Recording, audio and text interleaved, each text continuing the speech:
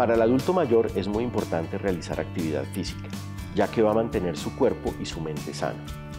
El realizar ejercicio hace que su mente esté ocupada y mantenga una actividad neuronal intensa. Cuando nosotros realizamos actividad física, también mejoramos el flujo sanguíneo y secretamos una serie de sustancias que nos van a ayudar a sentir placer y bienestar, manteniendo las capacidades mentales de una manera adecuada. Es importante también para el adulto mayor realizar ejercicio, ya que va a mejorar la respuesta a situaciones de peligro, tales como una caída o el pasar una calle en una situación extrema.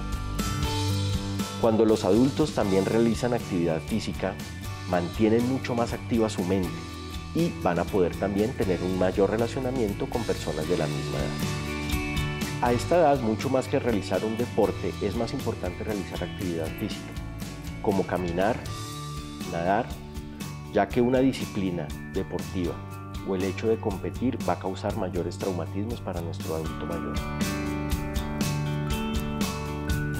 Soy Carlos Ulloa, soy médico del deporte.